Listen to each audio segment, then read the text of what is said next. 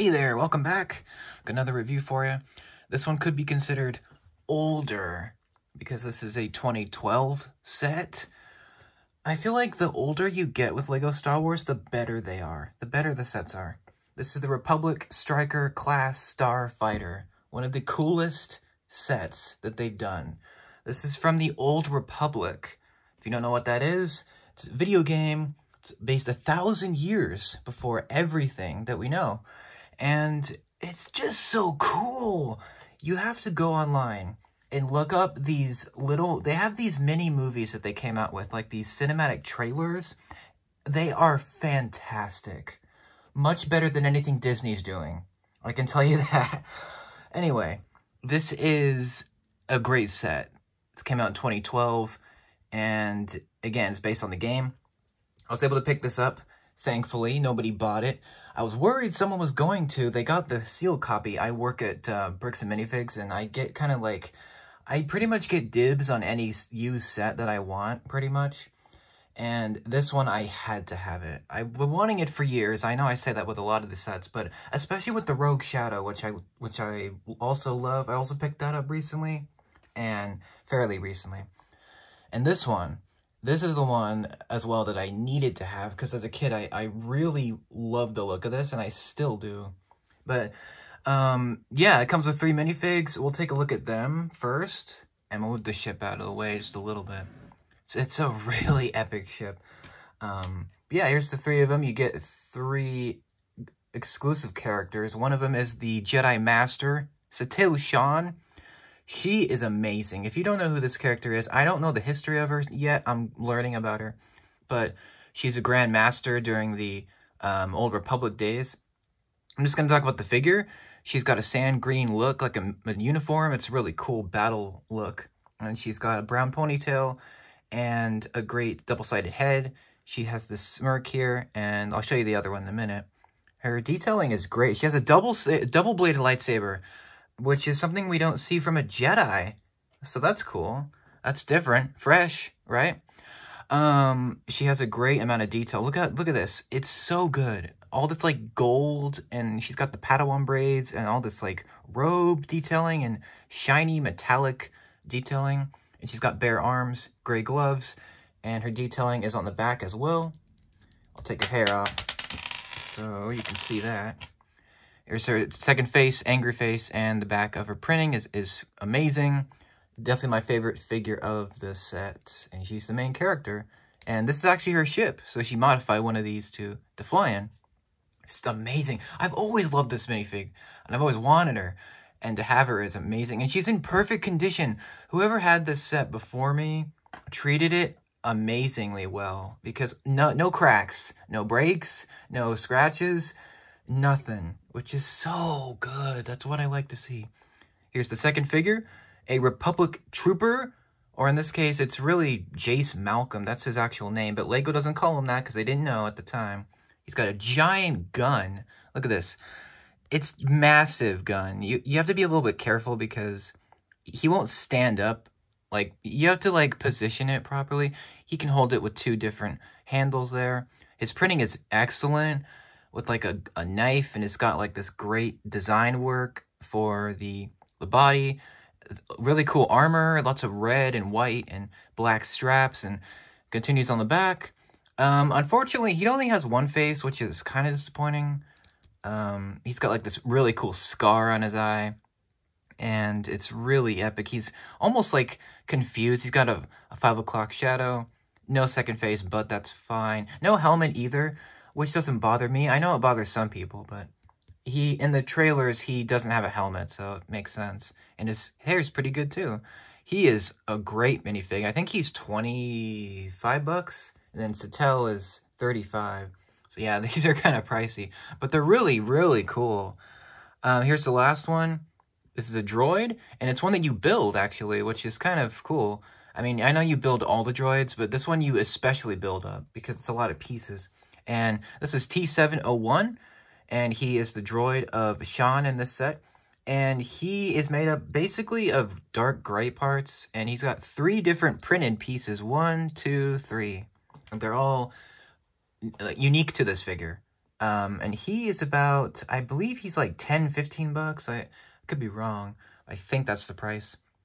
And he's got a little wheel on the back. And this one's amazing. I love the printing. It's so sharp. It looks so amazing. Just the design is so cool. From, you know, it's so different from all the other Star Wars, like, figures and stuff. It's just so fresh. I don't know. It's so new to me. All these different, like, designs. It's not a the set is not a remake, which I love. It's like the Rogue Shadow as well. That set is also its own set. Like, they haven't made it again, which is really cool to me. I don't know. But yeah, those are all the figures. They're fantastic. Let me move them aside just to have them have something to do over here. We'll just move them aside. And here's the ship. This is a beautiful ship because mainly it's dark red, which I love that color. And it's a lot of red, in fact, is on here. There's lots of red. There's some orange accents and some white for the Old Republic colors, or just the Republic design of it. And this is obviously a hero ship. And there was a lot of these in the Old Republic. They're just like essentially the X-Wings of the old era. So you'll see what I mean. But this is a gorgeous ship. I will say though, because this is dark red, you need to be very careful with this set because dark red Lego pieces crack very easily. I should know from experience. That's all I'm gonna say. But whoever had this before me treated it like just perfectly well because there's nothing broken, no like scratches. Again, they just treated it very well, which is something that we don't see that much in used sets. So yeah, this is great. I paid about $65 for this. I don't regret it. It was actually supposed to be $80, but I had a discount, so that helped. And I would have paid the $80. Because this is such a cool ship. It's so different from, like, the X-Wings or the TIE Fighter. It's its own thing, which is very cool to me. It's got a great look to it. Now, this ship has several features that it has. I'll show you the first one. It's pretty simple. On the back, there is a orange, like, piece, and you can actually lift this up, and if you put Satel Shan in there, you can actually take her lightsaber, take it apart, and clip them onto there. So you don't have it like floating around and being annoying. It's lightsaber storage, which is very appreciated. That's very nice that they did that. And you can also just hide the clips away by just folding this down, and it hides them away. It's so clever the way they did that. And it does have an opening cockpit, which is printed with the X-Wing design. It's just the X-Wing, like, cockpit, which is fine, because that's, you'll know why that's a good thing in a minute. This opens up, and you've got room for only one person, which is kind of disappointing.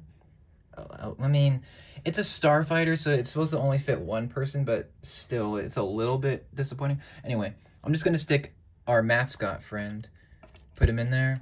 And there's a couple of printed pieces, which are really nice. Actually, there's 3 printed pieces. There's one down in there. You can kind of see it. And then there's the control stick, which is funny because it's like a scooter stick, which is kind of hilarious that this cool ship is being piloted by a stick, like a yoke. But yeah, there's what a minifig looks like in there. And it's pretty tight. You know, it's only meant for one, but it looks really good. Whoever you put in there will look nice in there. And there's a little green slope in there. So yeah, not much detail in there, but it's enough to be nice, I think. Closes pretty well. And I like all the different tiling. There's a lot of tiles. Like, on the top, there's like dark red, regular red, white, orange. And we got a couple of moving flaps at the front. I mean, it's not really a feature, but, I mean, it could be, I guess. I mean, you can move them. But the main feature of this, the main awesome part of this ship is this isn't even the main like mode of it. This is cruise mode. So this is like the landed mode or just the default form. It looks like an A-wing. Like if you look at it from the top, let me see if I can get you up here to look at it. If you look at it like this looks like an A, which is pretty cool. It's an A-wing pretty much. It looks like an A-wing, right? A Rebel A-wing ship, but that's not all. If you want to be even cooler with this thing, when it goes into battle mode, check this out. The wings clip and they fold out. Look at this. It's so cool. And you put these, you can rotate these cannons like this, and now it's in battle mode. Look how cool this is. It's so easy to switch and back and forth, back. It's so good because you've got this bar here and you've got these clips right here, and it's very simply built, but it's so well done. You can see the clips right here. This one clips here, and they got the clips back here as well to hold it into place for battle mode. And it looks super nice. And it changes the look. Again, this is why it looks like an X-Wing. It's very similar. You can see the X-Wing look now. And it's way before that, but still, it looks very awesome. And yeah, these cannons don't shoot, but there is something that does shoot. On the underside, you can see right here, there are flick missiles and with the green tips. And what's nice about those is they have the Technic pins, and if you want to shoot them off, you can go like this. And they fire off. It's very effective. It actually works really well. I think because this set is so old that no one really shot them that much. And so they're very tightly packed in there, which helps. If you want to reload them up, just go like that. And you're good to go. You're ready to take on the enemy, the Sith Empire. Unfortunately, I do not have the other Old Republic sets. I would like to buy maybe one more of them at some point. But I just love the colors of this ship. That's the main reason why I got it, because I love the dark red and the white. It's very different of a set for me. It's not a remake. I think this is pretty much the only set that's not like another version of something. It's its own set. And as a kid, I really wanted this, again, mainly because of the colors. But I just love the design is so different from other ships that I have. That just makes it so cool. I don't know. Here's the engine design. It's very, very cool. It's very different. Again, there's got the pink engine thrust, and it's very fun build too. It's kind of quick, around 376 parts, I think. But it's really satisfying, I think. I think this set, if you have it, I think it'll look a lot better on a stand, which is why I got one. But yeah, the look is so nice, in my opinion. And the minifigs, I have to confess, I bought this mainly for the minifigs, but I also got it because I really like the ship. And it definitely stands out on my shelf because it's like dark red, which is just something different. I don't know. One thing, I guess my only real complaint is these printed pieces are amazing here. There's no stickers in this set, which is amazing, but it's a very tiny nitpick. There's the printing, you can see, is supposed to match this side here. There's like a little black line that goes right here. It's a little bit misaligned, but I mean, it's a tiny thing. It doesn't really matter. Yeah, I love this. It's so cool. There are landing gear. I'll show you the bottom. It's not that exciting, but it's there. So that's what that looks like. And yeah, I love this set. I'm very glad I got it. I'm glad I was able to get it before someone else did, because when the Old Republic sets come into my work, they go really quickly. So yeah, I'm glad I was able to get this one. You'll see on the shelf for sure. I don't know if I'm going to do it with the attack mode or the cruise mode. I might do the cruise mode just because it's a little bit more compact. But I just think it's a brilliant set. And I love all of the Old Republic sets. The Defender was freaking awesome. The the Fury class Interceptor is another awesome one. They're all awesome because they're so different to LEGO Star Wars sets today.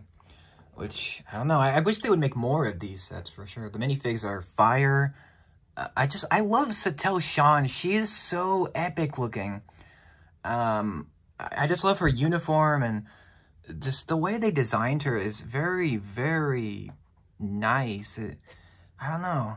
They did a great job with these minifigs as well. And this set wasn't too badly priced either when it came out. I think it was like 50 bucks. But yeah, that's about it for this one. What do you think of the Republic Striker class Starfighter? Do you think it's a good ship? Do you think it sucks? What do you think about it, good and bad? And what do you think of the old Republic? Do you think it should come back? Do you think it should stay dead? Let me know your thoughts. Stay tuned for another video on this when I talk about the build, because we'll talk about that. And that's about it. Let me know your thoughts. Thank you for watching. Thank you for your support. I appreciate it. Let me know what I can improve on. Take care and have a great day.